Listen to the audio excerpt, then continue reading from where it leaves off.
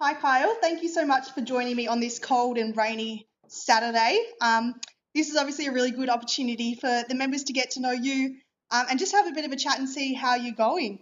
Obviously, you were recently appointed as an assistant supervisor, which is really exciting. So, on behalf of myself, I would just like to congratulate you because I'm really excited to work with you and I know that you're going to do some great things. So, hopefully, when basketball goes back, you can actually put your supervising skills into action. Um, First of all, what have you been up to with no basketball? No, just mostly schoolwork, doing year 12 at the moment, so lots of time spent studying, but other than that, not a whole lot. Just And obviously, stuck at you home like everyone. celebrated your 18th birthday as well in isolation. Yeah, that was interesting. So how did you celebrate? I had the neighbours come down. We're all really close as neighbours, so they came down, had a bit of cake with them, and had a video chat with my family. So that was Oh, good. awesome. Sounds good.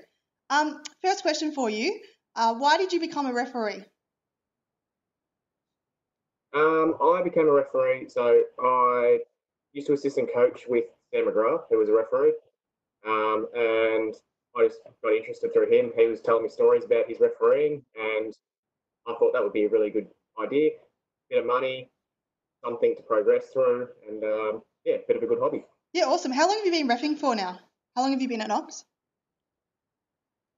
I've been here since 2016, so I think this is my fourth year. Yeah, awesome. So yeah, Cool. Next one for you.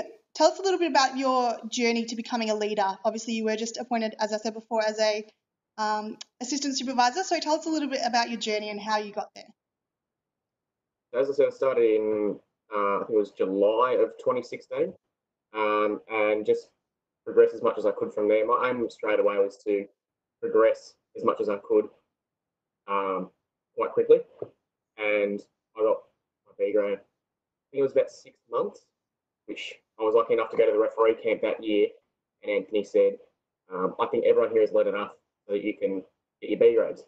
So I was quite lucky with that.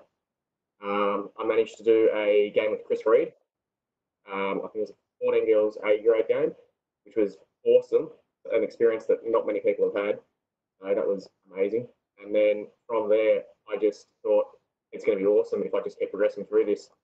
I got my A grade last year, and this year I'm currently doing a panel. Awesome. And was that a competition that you won to ref with Chris Reed, or you had to submit an application sort of thing? Yeah, it was. I can't remember exactly what it was, but there was something about why you want to ref with him and what it'll do for your refereeing. And yeah, it was me and Jermaine Schmidt who ended up winning it. Yeah, So it was, awesome.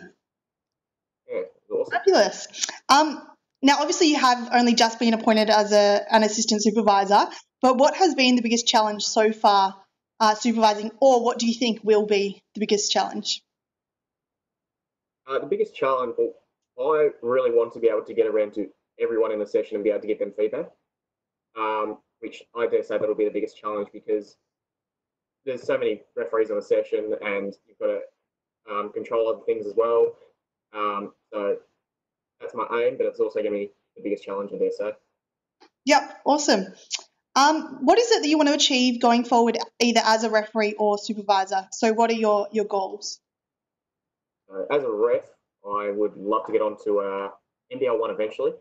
Um, Short term, big V next year, hopefully, depending on how the rest of the year goes, considering Corona. So see how that turns out. And as a supervisor, just want to stay on the supervisors branch for as long as I can, and hopefully get a weeknight session as a roster as soon as possible. Yeah, fabulous.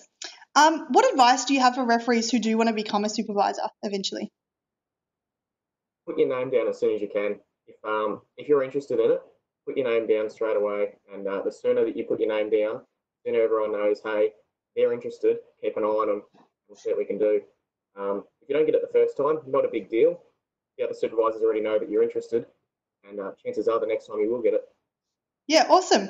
Now, my last one for you. What message do you have to the members during this time without basketball? I'll just say stay positive. There's obviously a lot in the world going on, and a lot of people are struggling. But just find the positives. It's not going to be like this forever.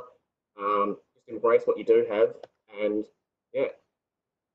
Fabulous. Thank you so much again, Kyal, for taking the time today to have a chat. As I said, I am really excited to work with you and to see you in action as a supervisor, and hopefully it is sooner rather than later.